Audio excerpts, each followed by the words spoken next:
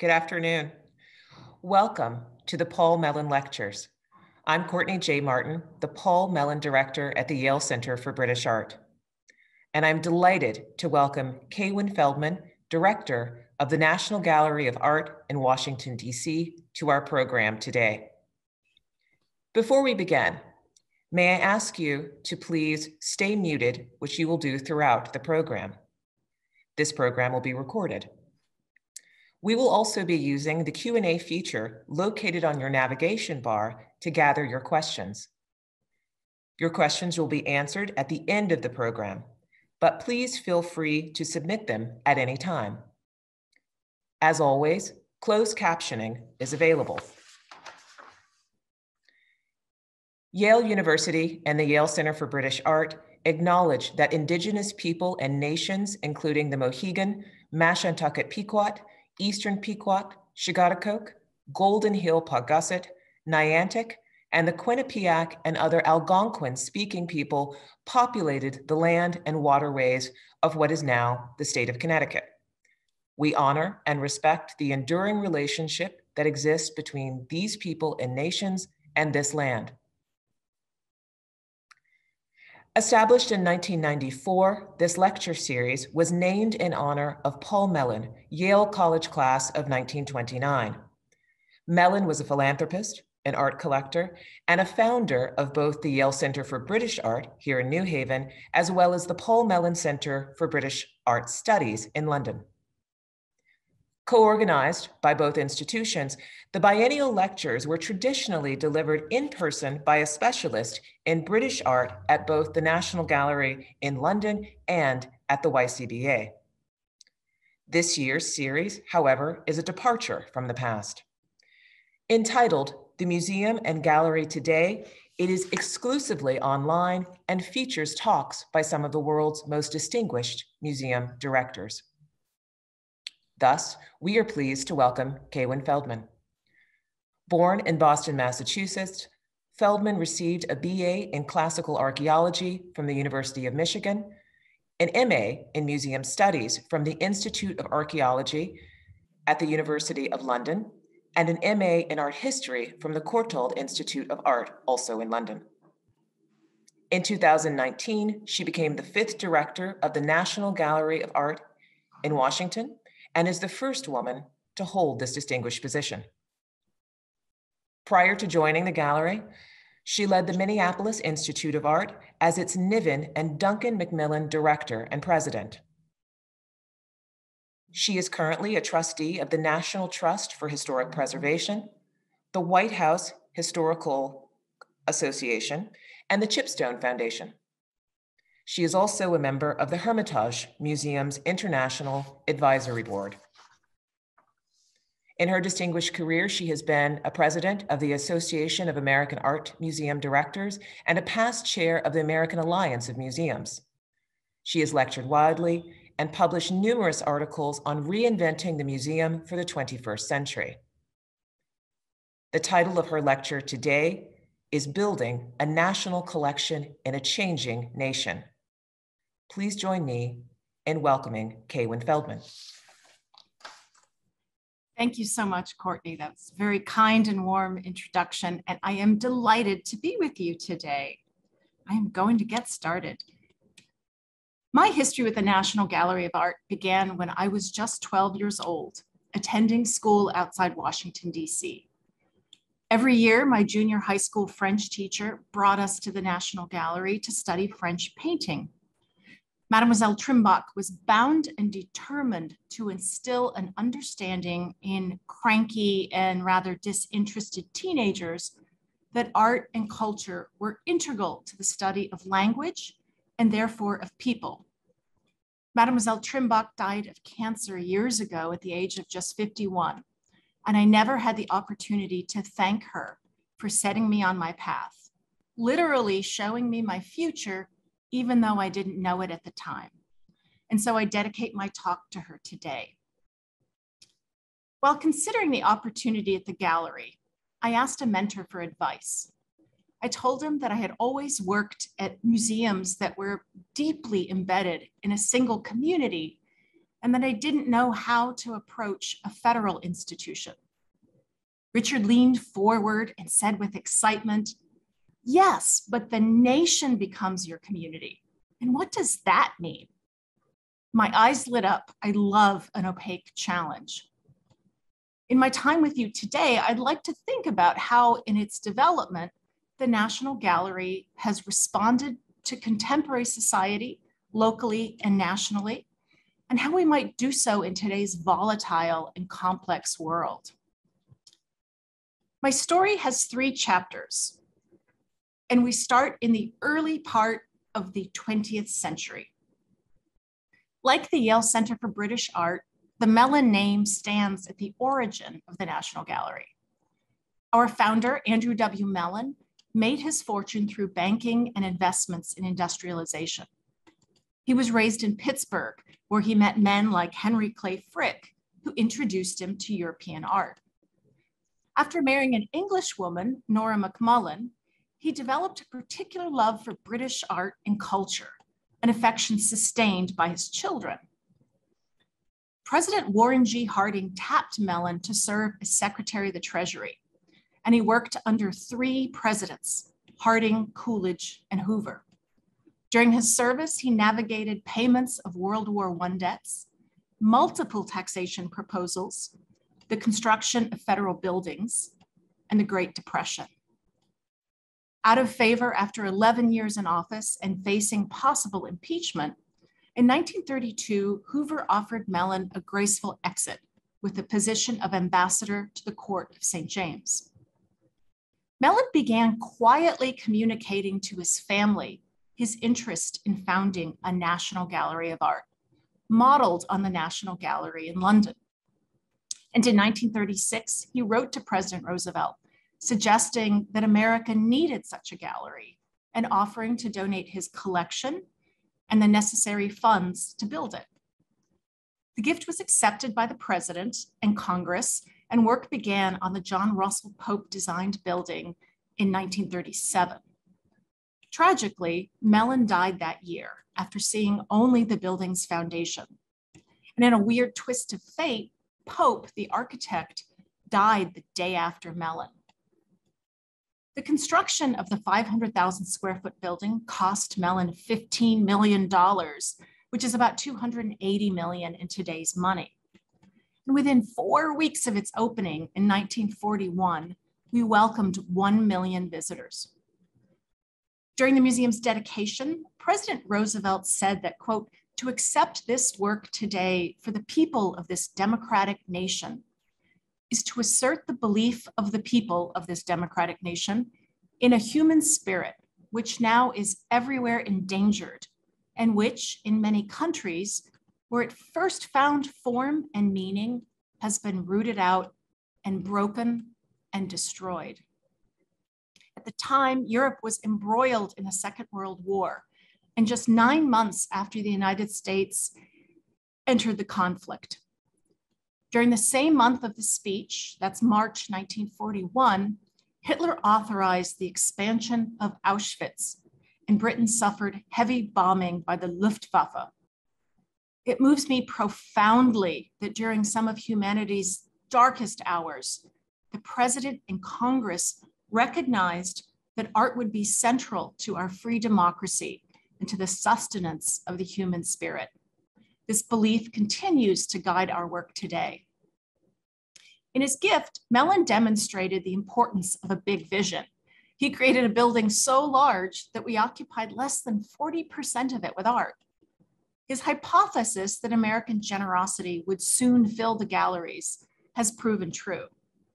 We opened with 546 works, and 80 years later, we hold over 155,000 works of art in trust for the nation. Mellon embodied generosity. He gave his collection and the money to build the building, but insisted that his name not be on the building. Given the benevolence of the Mellon family, Andrew and his children, Paul and Elsa, this could legitimately be called the Mellon Gallery of Art. But Mellon envisioned an institution dedicated to Americans, celebrating our people and our collective promise. Now, grand marble-clad neoclassical museum buildings are often criticized today for being intimidating and elitist. I believe, however, that Mellon's gesture was truly populist. He believed that all people, regardless of background, education, or social standing, deserve magnificence. He wanted to reward the industriousness and nobility of his fellow Americans, past and future. And he ensured that we would always be free of charge.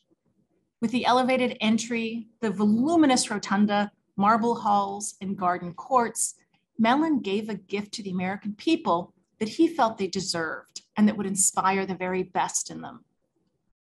Our founding Mellon collection included 126 paintings and 26 sculptures. And today, roughly 70% of Mellon's collection remains on view, which is a real testament to his superb eye. Madonna and Child on a Curved Throne, a 13th century Byzantine painting, is listed as the gallery's very first work in our collection and is one of our oldest paintings. Following the Fourth Crusade in 1204, many icons were brought to Italy from Byzantine sanctuaries in Greece and Constantinople.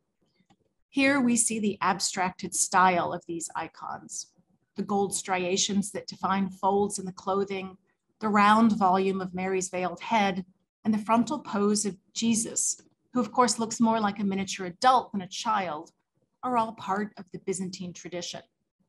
Because their subject is not the temporary appearance of the physical world, but a holy and infinite presence, icons avoid direct references to earthly reality.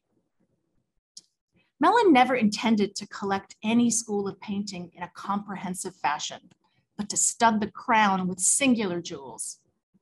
Favorites of mine include Holbein the Younger's Edward VI, a portrait of Henry VIII's only legitimate male heir, who at the age of just 2 already appears formidable and ready to command an army. I'm also fond of Vermeer's radiantly beautiful Girl with a Red Hat, one of 4 paintings by Vermeer in the collection. This fashionable woman has just turned in her chair and is about to speak to us. Mellon, the Anglophile, collected British paintings from the very beginning, acquiring these masterworks by Turner and Constable. Working through a variety of middlemen, starting in 1929, Joseph Stalin began selling works of art from the collection of the Hermitage to finance Russia's industrialization. Mellon acquired 21 paintings for a total price tag of $6.6 million, which is $133 million in today's money. Just to highlight a few of the masterpieces he bought from Stalin, the sale included the famous Tondo by Raphael, known as the Alba Madonna, painted around 1510. Unlike the ethereal Byzantine Madonna perched high upon a gold throne, here we see the Madonna seated firmly on the ground. The delicate colors, idealized landscape, and harmonious proportions are classically Renaissance. Mellon also purchased this beautiful masterpiece by Titian, Venus with a Mirror. A standout in his oeuvre, this painting remained in Titian's collection on his death, nearly 20 years after he painted it. In the galleries, I always stop to admire one of Botticelli's rare multi-figure complex compositions, The Adoration of the Magi. Stalin apparently said that he didn't mind selling these works to the Americans, as he knew the works would return when the US became a part of the Soviet Empire. The other significant gift at the time of our opening was artwork given by Samuel H. Kress. Kress, who made his money from 5 and dime stores, decided that since he had earned his money from the nation, he would give back to the nation.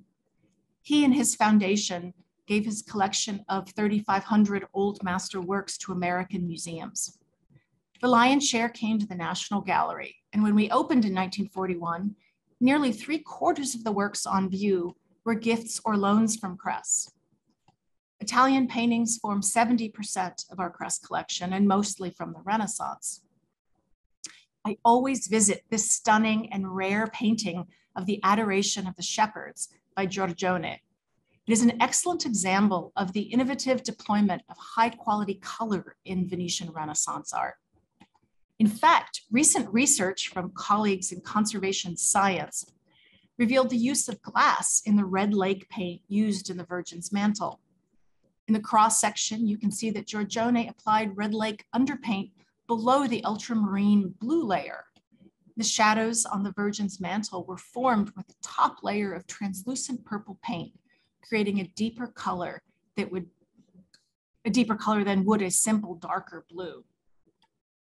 I'm a big fan of the Florentine artist known as Bronzino, and the Crest collection includes two of his paintings, this highly mannerist early Holy Family and a later portrait of the elegant Eleonora of Toledo, the first wife of Cosimo de' Medici and regent of Florence during Cosimo's frequent absences.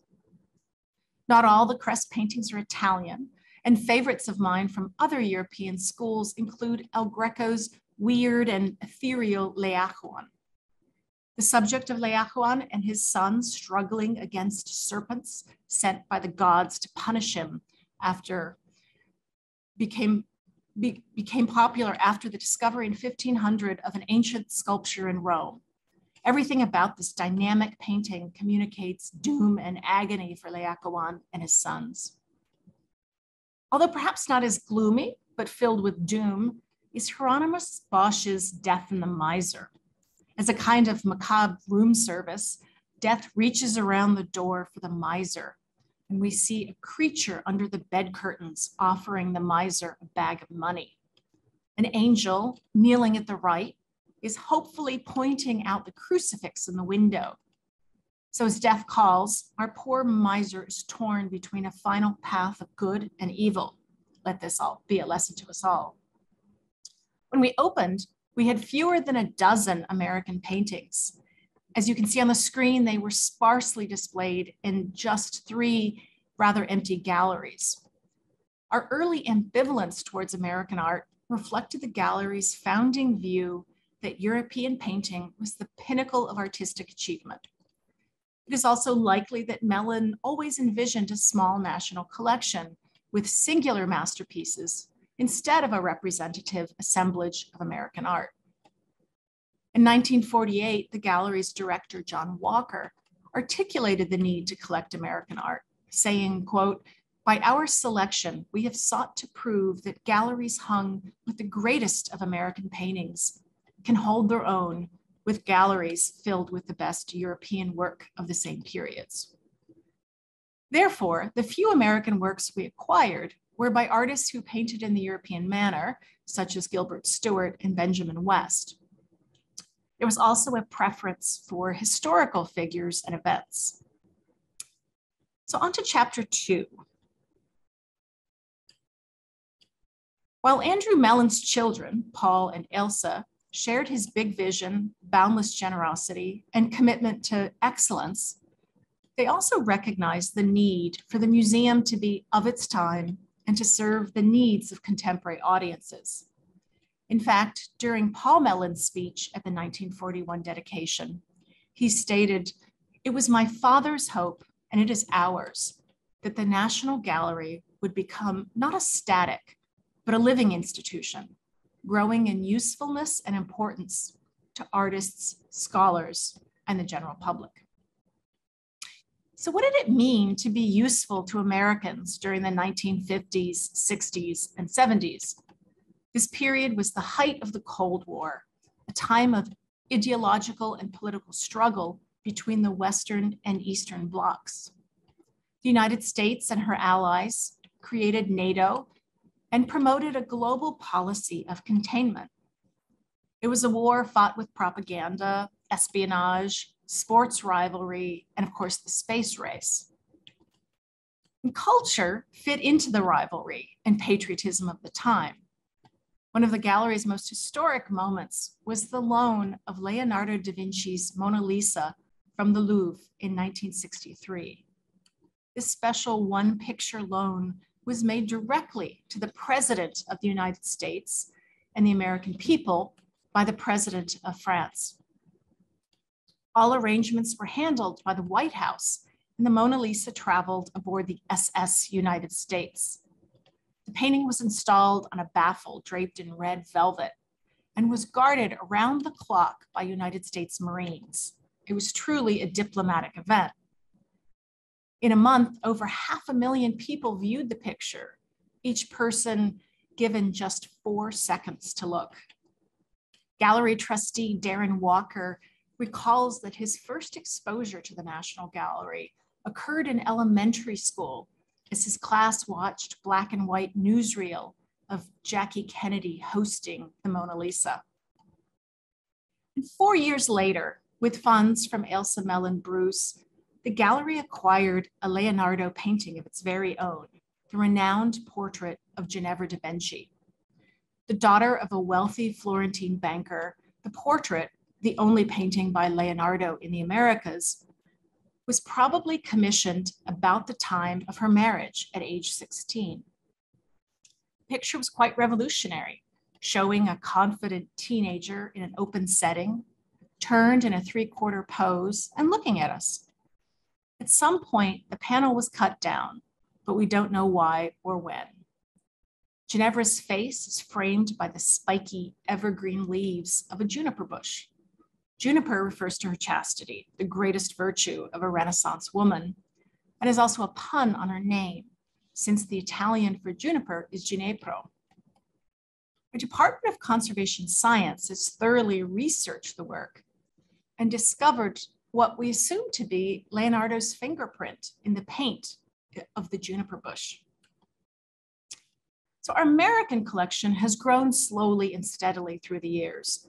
While the European collection was formed in large part by single donors giving a substantial number of works, the American collection consists largely of donations, smaller in number of total works, but great in magnitude.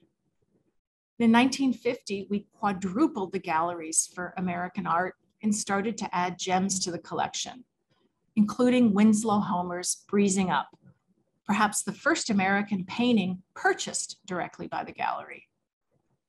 Homer had only been dead about 30 years when we bought the picture, so this was not only a rare American purchase, but a contemporary purchase. And in 1945, we were given George Inness's luminous Lackawanna Valley. Commissioned by the railroad president, the picture offers a realistic view of Pennsylvania's Lackawanna Valley, celebrating both the beauty of American landscape and the advancement of American industry with the steam train and distant roundhouse. Interestingly, the first large gift of American art acquired by the gallery came in 1954, a collection of American folk art from Edgar and Bernice Garbish. Records of the time show that we accepted the collection, then called naive art, to show what American talent looked like before being educated by European art.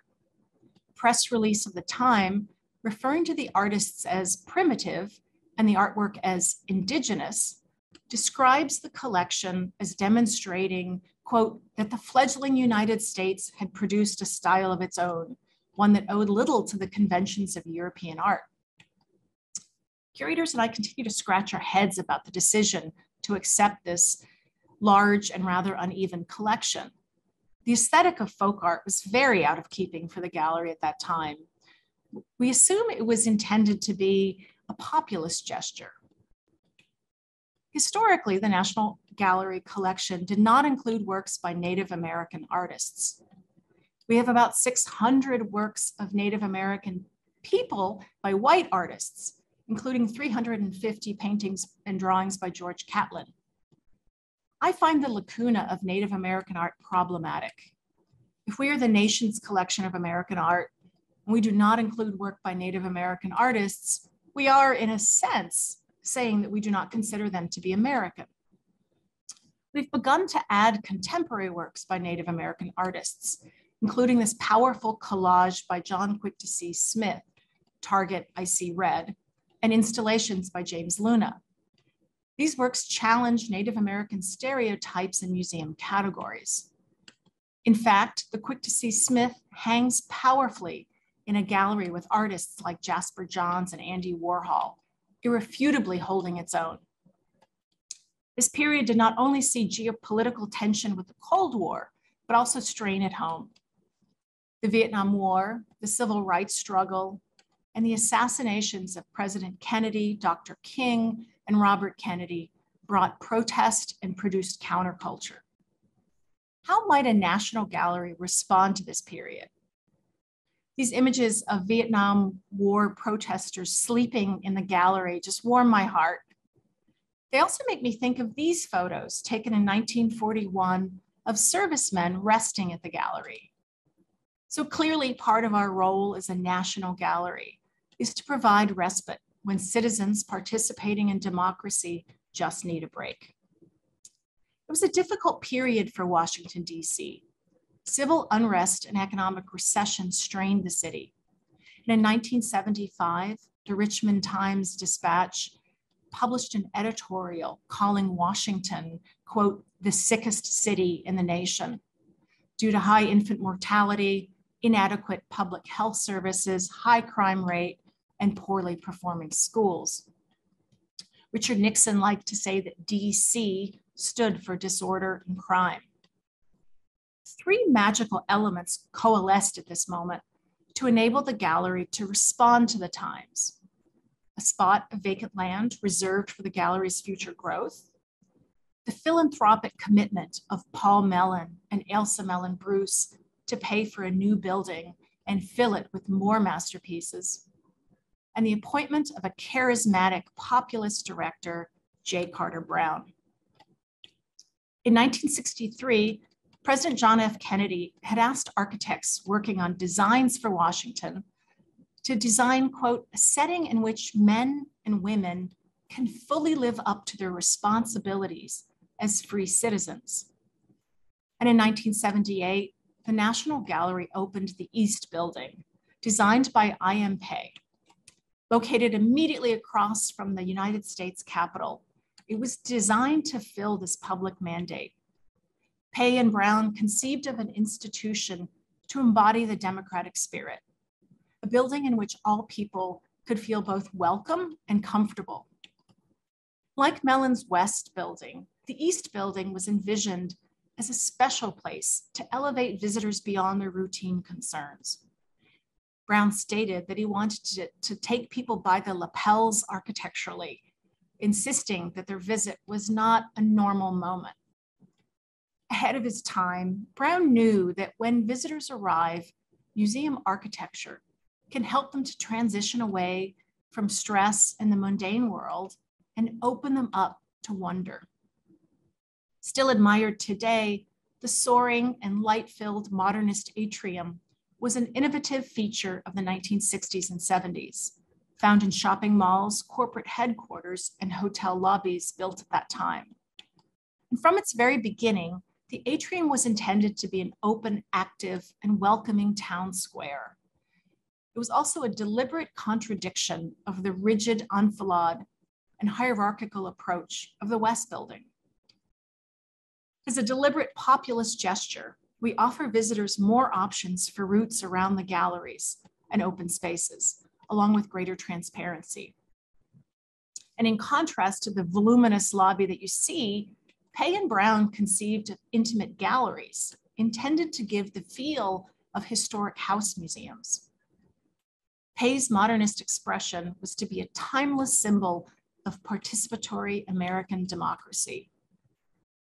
At the dedication of the East Building on a steamy June day in 1978, President Carter, referring to the building as, quote, an emblem of our national life, said, "This building tells us something about ourselves, about the role of art in our lives, about the relations between public life and the life of art, and about the maturing of an American civilization." The impetus for the East Building was the desire to create an academic center of learning that would foster scholars and scholarship during a time when the demand in universities for scholars in the humanities was high. More people were going to college, and World War II radically altered the American worldview, making the arts and humanities a more popular area of study. Paul Mellon and Carter Brown founded the Center for Advanced Study in the Visual Arts as a sort of art history university located within the museum. Its original remit was largely European art scholarship, but in recent years, its focus has become more global and interdisciplinary. The other need served by the East Building was gallery space for special exhibitions. The 1976 King Tut exhibition started the museum blockbuster race, and the National Gallery sprinted at the head of the pack. To this day, some of our most well-attended exhibitions occurred during Carter Brown's leadership. King Tut, Treasure Houses of Britain, circa 1492, and Georgia O'Keeffe.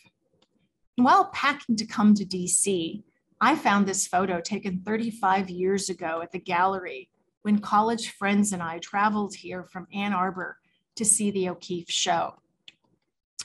Brown recognized that the gallery's European and American focus limited the museum's ability to represent the global world and to attract those hidden treasures exhibitions that were touring at a time when the art of distant lands was becoming more accessible. The end of the Cold War, increased global travel, and our explosive digital world mean that these blockbuster sort of hidden treasure shows are no longer the audience bait that it was. Today, we're thinking differently about the exhibition program, telling new stories, and creatively mining the collection. I also believe that the climate crisis will result in reduced exhibitions for all of us due to the significant carbon footprint of many of these shows. And now bringing us up to the present. For most of our history, modern and contemporary art was just not a priority for the gallery, due in part to the concern that modern art can be political, potentially upsetting Congress. The reluctance also reflected a need to be cautious about acquiring artists whose importance had not yet been established by the test of time. The board ruled that an artist had to be dead for at least 20 years to be in the collection. This started to change when Impressionism and Post-Impressionism collector Chester Dale joined the gallery's board.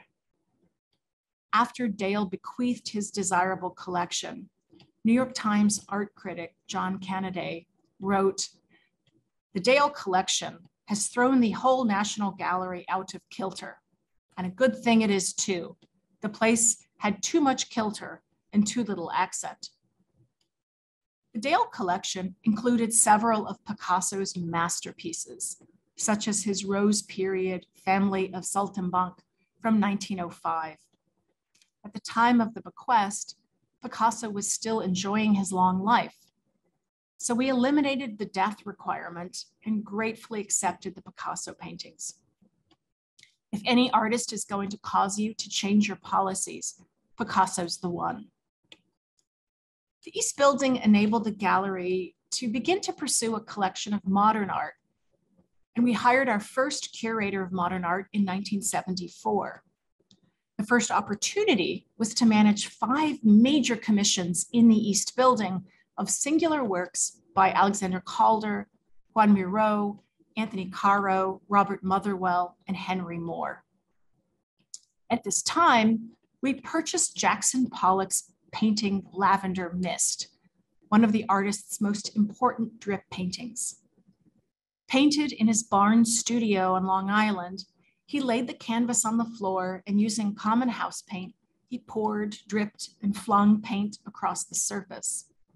The acquisition was a bold move for the gallery, and the work remains one of our most important modern paintings.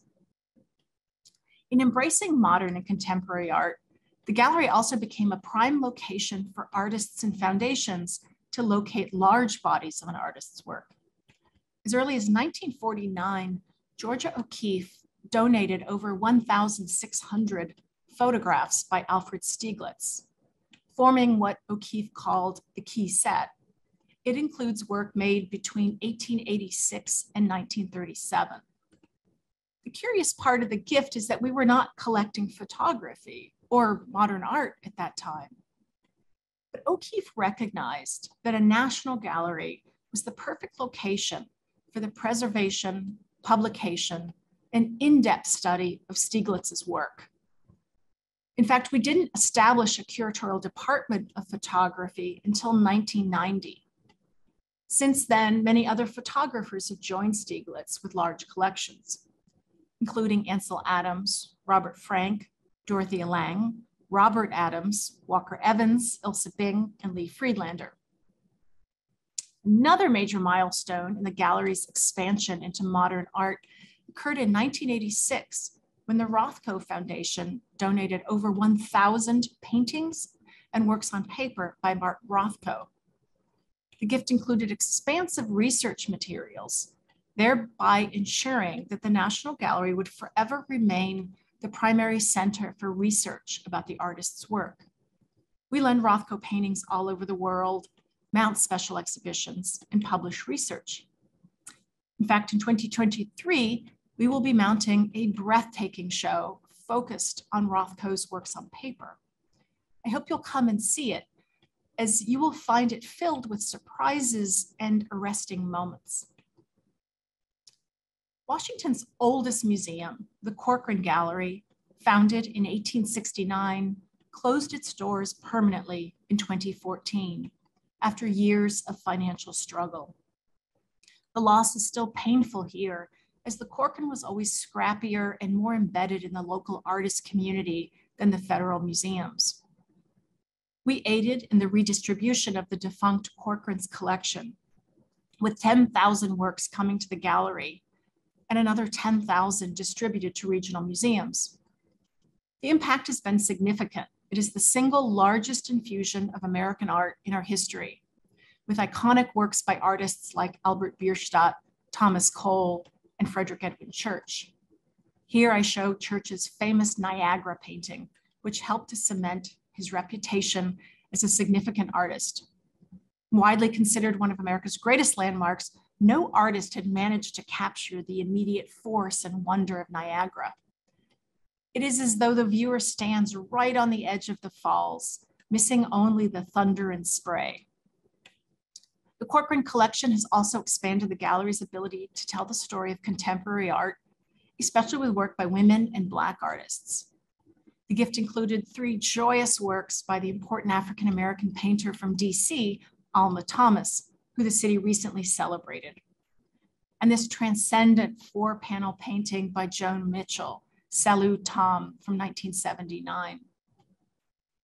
As I look towards the future of the National Gallery under my tenure, I think about a return to our founding words and mission, to serve and represent the entire nation with generosity, vision, and a commitment to excellence. I am inspired every day by the words of our founders, who, while rooted in their own time, dreamed of a museum that would always grow and change, expanding in its usefulness.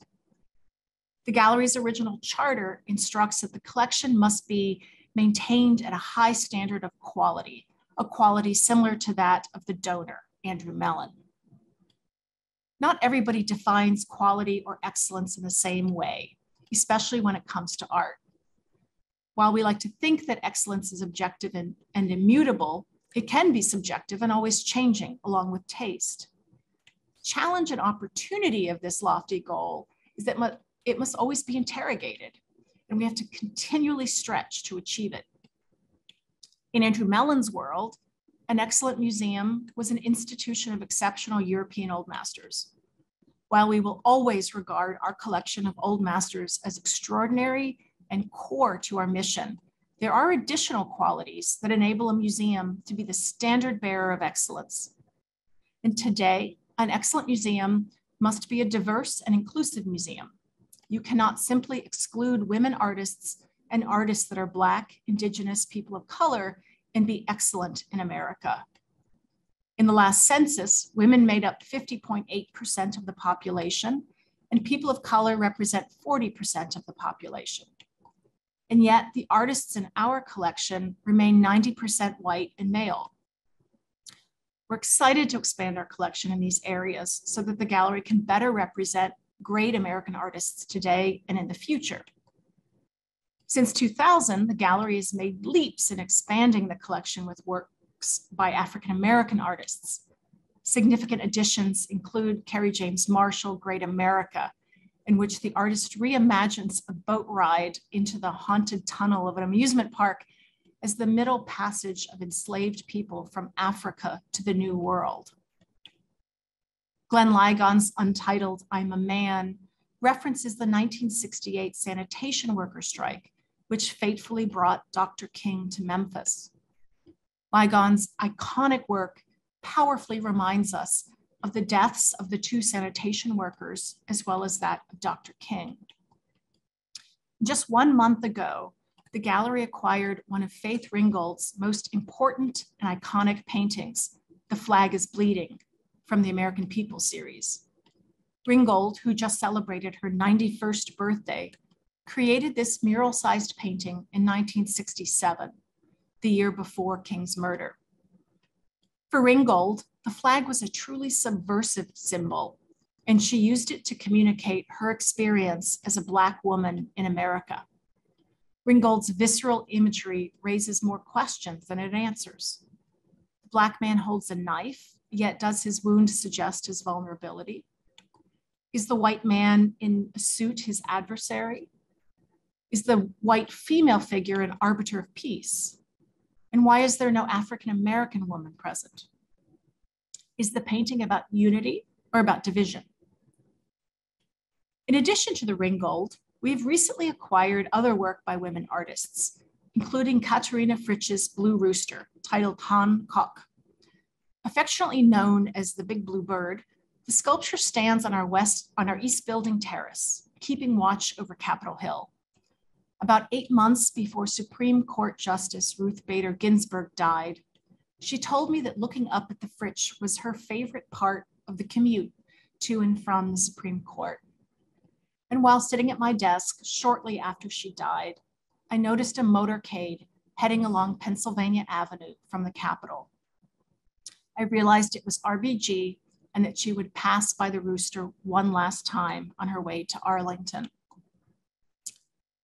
Nearly 3 years into my tenure, I'm still thinking about how we might be a museum whose audience is the broad swath of humanity that is the American people. How can one institution with a distinct history and rooted in a specific location truly reflect and attract over 300 million people? It's an even more complicated question today than it was in 1941 when we opened. American demographics have changed from a nation that was 90% white in 1941 to just 60% white today. And in another 20 years, our nation will be majority people of color. These changes are exciting and filled with opportunity to further our service. Today's global world is filled with volatility and uncertainty, sometimes leading to painful polarization, which one sees clearly in Washington. We retreat into our corners, ignoring nuance and the gray area between opposing points of view. But art museums are all about that complex gray area because we're all about people. Art is complicated and messy because people are complicated and messy. Art museums are institutions of paradox. At the end of the day, a very small group of people initiate, shape, and sustain our institutions in service of a greater good for the masses. I'm going to end my talk today with one final collection story that I believe sums up what makes an American National Gallery distinctive. It is the story of Dorothy and Herbert Vogel. Herbert, who died in 2012, was an employee of the US Postal Service, and Dorothy worked as a reference librarian. The Vogels lived modestly in New York on Dorothy's salary and spent Herbert's entire salary buying art. They started collecting in the 1960s, focusing largely, but not exclusively, on drawing. Ultimately, they assembled a collection of 4,000 works, all of which shared their 450 square foot, one-bedroom apartment, along with 8 cats and 20 turtles. In just 4 decades, they assembled one of the most important private art collections of the 20th century, stocking their tiny apartment floor to ceiling with Chuck Close sketches, paintings by Roy Lichtenstein, Robert Mangold, and Pat Steer, and sculptures by Saul LeWitt and Carl Andre, to name only a few. True public servants, the Vogels gave their collection to the National Gallery because they were inspired by our free admission and national purview. It took 5 40-foot trucks to move the art to Washington. To date, the gallery has received almost 1,000 works and aided the Vogels in distributing 2,500 works of contemporary art to museums throughout the nation.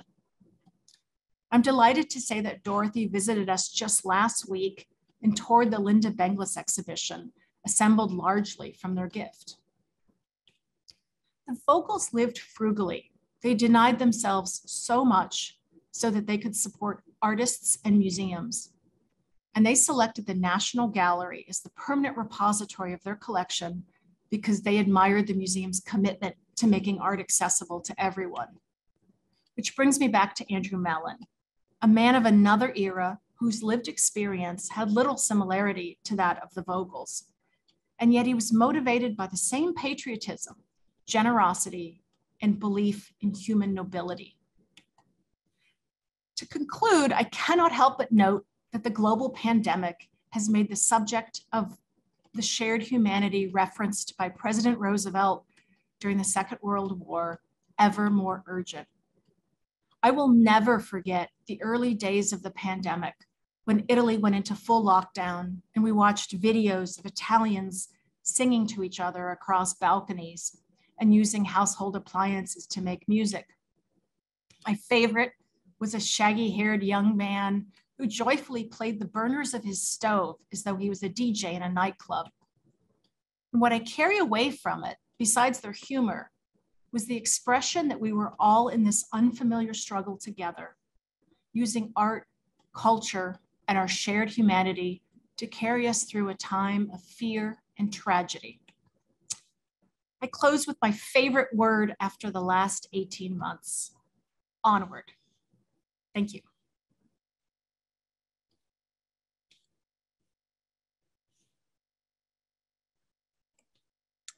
Kaywin, thank you so much for what an inspiring talk. I have to say that each time I hear about the Vogels and their life work of knowing artists, collecting artists, being in dialogue with the art of their time, I'm inspired by it. And I find that you seeing those images of the cramped apartment with all of that art, perhaps as a former New Yorker, I look at it and think, what a wonderful way to live. Including the 20 turtles and 8 cats? Maybe I could live without the cats and the turtles, but the art, definitely, definitely. We have some very good questions for you. I would like to start with a question that I think really does hit right to something that you suggested about looking at the lack of Native artists in the collection. Natalia asked, how much of a priority is it for the gallery to collect objects from local indigenous tribes that are not contemporary? And then as a follow-up to this, she asked, as the director, are all new acquisitions approved by you? The easy answer is to the second question, which is yes. It's one of the parts of my job that I delight in the most. I often criticize museums for their pace of growth and expansion, that we're constantly more art, more galleries, more funding, more staff. And I am the most acquisitive of all of them. So I'm exactly an example of some of the problems, I think, of unchained museum growth. So I do love that part of the process. The Native American question is one that, to be honest, we're still trying to figure out. I suspect that as we go forward, we will think more about borrowing work from our wonderful collegial institutions. We have the National Museum of the American Indian right across the mall from us, as well as perhaps other institutions in America. And we want to thoughtfully think about how to integrate a bit more Native American art as we tell the story of American art.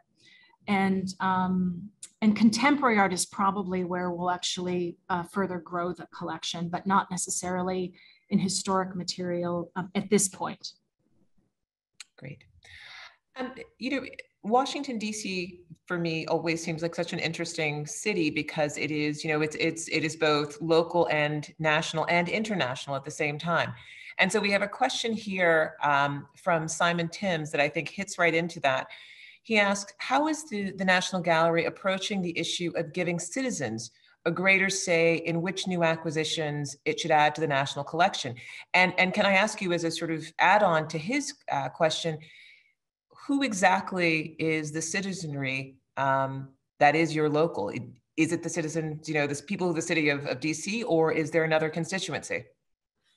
Yeah, when we think about our local audience, as some of you may know, we have the quaint phrase where we refer to ourselves as the DMV, and not the Department of Motor Vehicles, but the District, Maryland, and Virginia. So, that's certainly that broader area is our local community. And I actually pointed out shortly after I arrived here that there was what I would refer to as a very healthy tension between national and local. And we very much want to serve both audiences. And of course, a lot of what we do automatically does serve both audiences, but not necessarily all. So part of our current strategic plan is really thinking about, as we move forward, how we're going to do that. And an amusing thing that happened early in my tenure was the wonderful moment of the Nationals winning the World Series. And as it looked like they were going to win, I emailed the team and I said, what are we going to do? How are we going to celebrate? And I was told, oh no, we can't celebrate the Nationals. We're the National Gallery and we support all teams. That would be showing favoritism. And I said, yes, but this is once in a generation, go Nats. And I'm delighted to say we did pull together, and there was a ticker tape parade that we participated in. So it was very joyous. So it is something that we're constantly figuring out. And of course, it ultimately becomes a resource question, and how much of our staff time and resources are we thinking about local programming versus national. And as I know, Courtney, all of you experienced with the pandemic, museums, I think, did learn in the pandemic that there's so much more we can do with digital to serve a broader audience in a more effective way. So I think we'll see all museums really expanding in that part of their work. Kaywin, Suzanne Desjardins asked, what surprises you about going from a museum in Minneapolis to the National Gallery? And then she also asked, do you see more international collaborations rather than big blockbuster shows in the States? I do see, I would actually say more collaboration, period. So yes, absolutely international, although the gallery already does so much internationally. And I'm very proud of the generosity that the gallery takes in lending works of art around the world.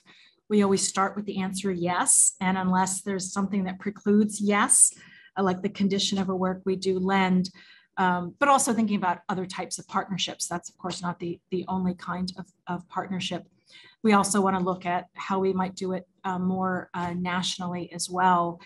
And I do think that it's an interesting time for thinking about exhibitions, and I'm having a lot of fun with the curators right now talking about different kinds of moments that we can do in the galleries, because we have such an extraordinary collection that we're excited about perhaps having, conversations in the galleries between a contemporary work and a historic work, or between two different parts of the collection. And so I want to really put a lot of thought behind those sorts of installations, as well as continuing to do exhibitions, but with a change to the approach on exhibitions. And back to Susan's first question about what are your surprises from moving from Minneapolis to DC?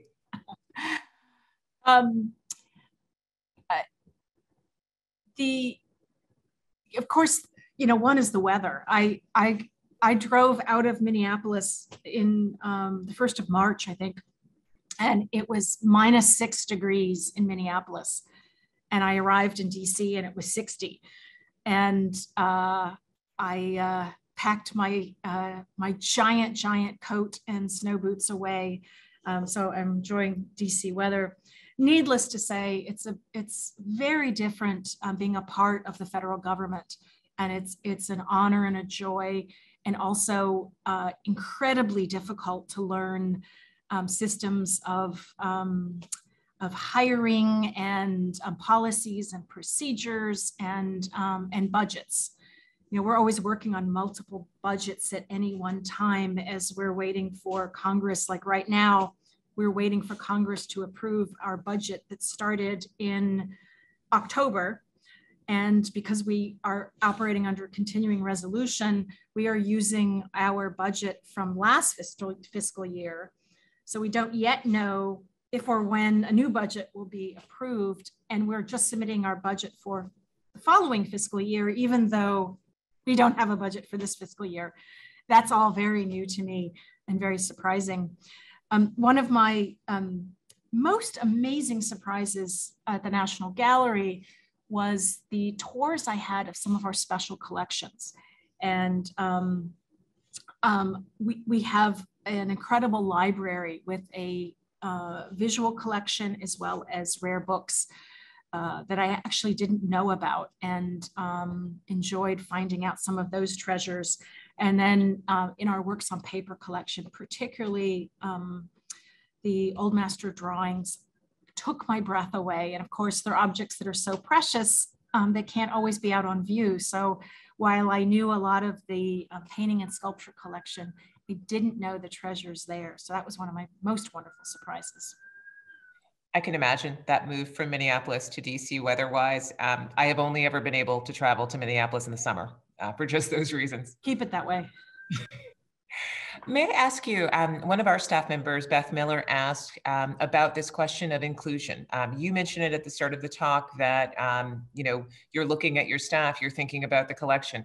She asked, what staffing or initiatives does the National Gallery have in place for expanding inclusivity? And I think this is a question that you might think through locally, but also it is a question that museums worldwide are asking. Absolutely.